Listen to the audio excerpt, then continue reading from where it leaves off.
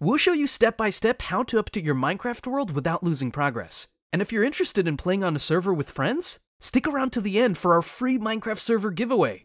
Starting with Java Edition, we are going to want to begin by backing up your world. To do this, launch Minecraft and click on Single Player. Select your world, then click Edit. Click Make Backup. This will save a copy to your .minecraft/backups folder. To access this, you can click Open Folder to access the backup manually. On Bedrock, open Minecraft and click Play, then hit the pencil icon beside your world. Scroll down and either select Copy World, which creates a duplicate, or Export World, and save it anywhere on your device, like your desktop.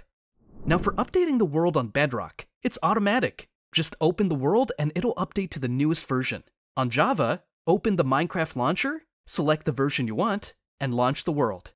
Once you're in, your world is updated and fully compatible with all the new features. If you're using a hosting provider like Gravelhost, updating is super easy. Head over to your server control panel, select the version dropdown, and choose the most recent version. Save changes and restart the server. Want a chance to win a free server? Drop your Discord username in the comments below and we'll pick one lucky winner next week. If you found this helpful, make sure to like, subscribe, and hit that bell for more server guides and tutorials from Gravelhost. Until then, happy crafting!